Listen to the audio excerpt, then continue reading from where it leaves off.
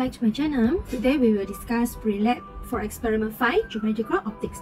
So the learning outcome, at the end of this lesson, students will be able to explain the experiment to determine the characteristics of the image formed by convex lens.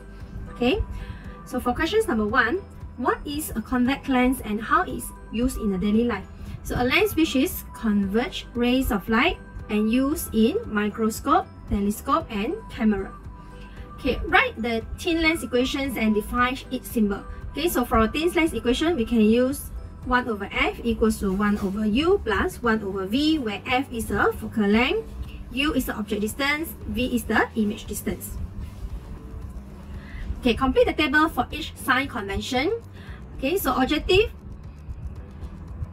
Okay, for image distance, where it's positive, meaning that the image form is at the back of the lens, real or inverted. Okay, whereas for focal length, if it's positive, meaning that it's converging or it is a convex lens. Okay, if let's say it is a negative, meaning that the object distance is at the back of the lens or is actually a virtual object.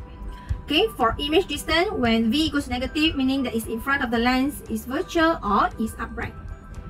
Okay, whereas for focal length, if it is a negative value, meaning that it's diverging or it is a concave lens. Okay, next.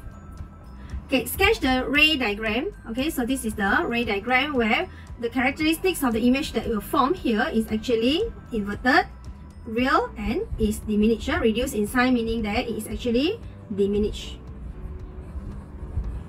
Okay. Okay, next, number 5. An object is placed 4 cm from a convex lens with the focal length of 8 cm.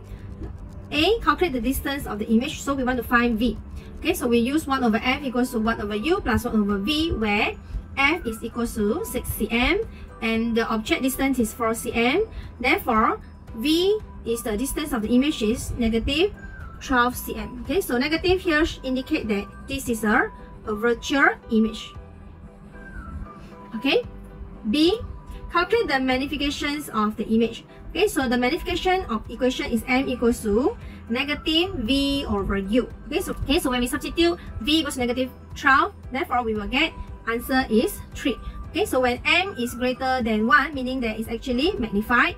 Okay, and the value that we get is positive. So positive here indicate that it's actually upright.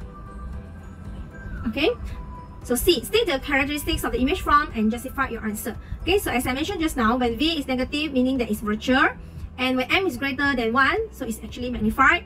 And the value of m that you get is positive, meaning that it's upright. Okay, so the image form is virtual, magnified, and upright. Okay, next we go to experiment, and then question number 6. The manipulative variable is the object distance. The responding variable is the image distance. Constant variable is our focal length, and also the height of the object. Okay, then the operational definition is m is equal to negative hi over h0. 7. State the hypothesis of this experiment. The magnification m is directly proportional to the image distance. Okay, what is the focal length f and its relation to the thickness of the lens? Okay, focal length is a distance between the focal point and the center of the lens. Okay, thicker lens have smaller focal length and vice versa. Okay, number 9. How do we set up the convex lens to get the estimations of the focal length? Okay, so number 1, you must choose the object outside the laboratory. Okay, adjust the screen back and forth until the sharp and inverted image is formed on the screen. Okay, number 3 is you must measure the distance from the screen to the lens. Okay, so this is how you get the estimation of the focal length. Okay, number 10, how do we calculate the percentage of difference? Okay, so percentage of difference is we take the experimental value minus the actual value or the standard value, okay, over standard value. And usually we will modulus because we just want the differences between the experimental and the standard value. And remember to times 100%. Okay. Okay, next we go to data analysis. Number 11, the focal length of the convex lens f is related to v and u, also the magnifications by the following equation. So here they give you equation 1, 1 over f equals to 1 over u plus 1 over v, and the magnification is given m equals to negative u over v. Okay. Okay, next, rearrange equation 1 and 2 so that we can plot a straight line graph relating to the variable m and also v. Okay, so if you substitute inside, the final answer that you will get is m equals to negative v over f plus 1. Okay, so this is the equations that later we will use it to plot the graph.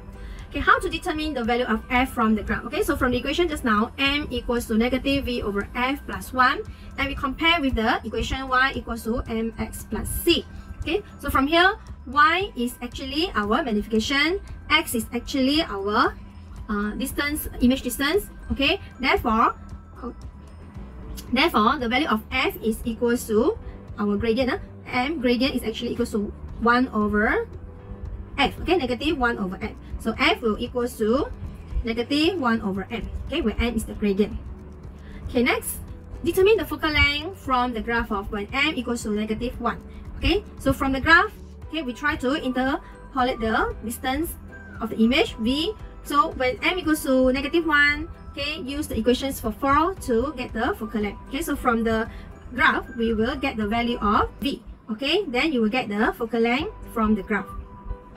Okay, next, sketch the expected graph and state the physical quantities that can be obtained from the graph m. Okay, so this is the graph where the gradient here is equals to negative 1 over f. Okay, next, list down all precautions of the experiment. So number 1, make sure the lens is clean. Okay, set up the light source, object, lens and screen in a straight line. Okay, make sure that there are no other source of light in the room. Make sure we do it in a dark room. Okay, so no other light source. Okay, make sure that the observer eye is correct position. So we must avoid to reduce the parallax error. Okay, so that's all for